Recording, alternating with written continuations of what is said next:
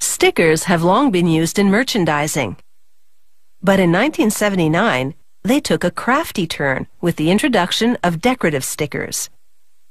Sticker art soon became a popular hobby, allowing anyone to engage in a little creative embellishment.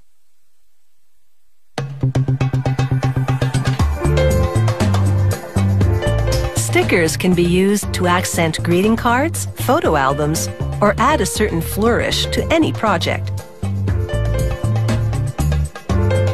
Every sticker begins with a work of art.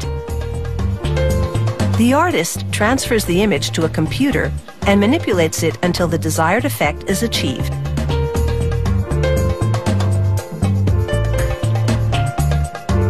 Next, a sheet of photopolymer goes onto an exposure machine. The technician places a negative of the art on top of the photopolymer sheet. He pulls plastic over the tube and closes the machine's lid. Inside, a vacuum pulls the negative to the photopolymer. Intense ultraviolet light transfers the art to the photopolymer in seconds.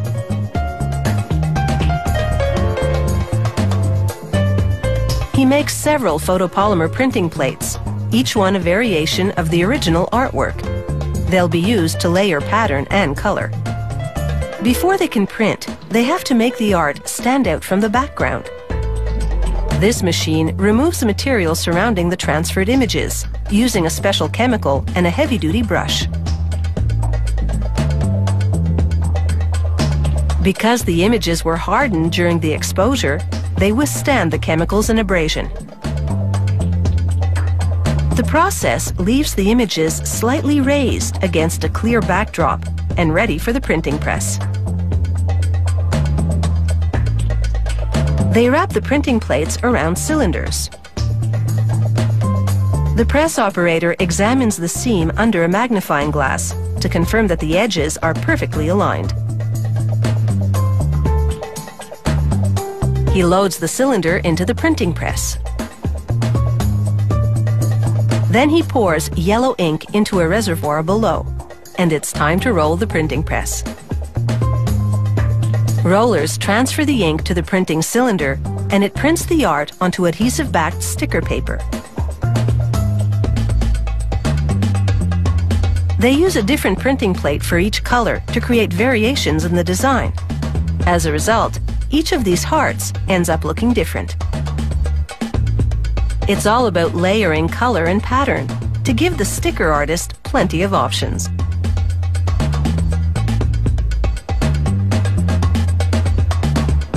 Next, the press operator prepares a cutting cylinder. It cuts around the designs, but only penetrates the top layer of the sticker paper. Rollers pull off the surrounding material, then wind it up for recycling off-site. Only the stickers remain on the backing, but they aren't ready for the scrapbook just yet. It's over to another press, which hot stamps foil onto the designs. This process is carefully choreographed. A sensor on the press detects the hearts which are to be given the metallic finish.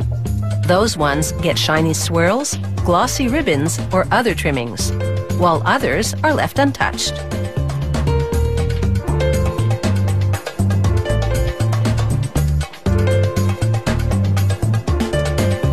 The next machine cuts the stickers into sheets. Then it's over to a packaging machine, where an operator loads the sheets into a hopper.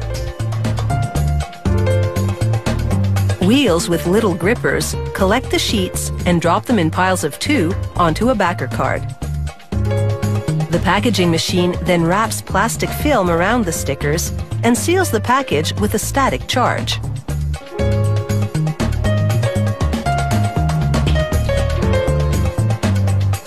A hot knife then cuts and seals it at both ends. When it comes to sticker designs, there's no shortage of choices, giving sticker artists of all ages plenty of ways to express themselves.